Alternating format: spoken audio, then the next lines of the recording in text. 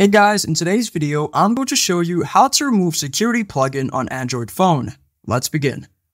So once you open up settings, you are going to go to the search icon there at the right if you're using a Samsung or any other Android device, and then you are going to search up admin. So once you're done searching up admin, it's going to say biometrics and security, other security settings. So you're going to select device admin apps. Then you go to scroll all the way down, and then you can also toggle that option there where it says security policy updates.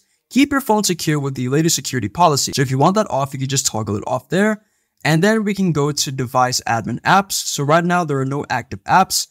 On default, this application is going to be on. So it says there, find my device, allow find my device to lock or erase a lost device.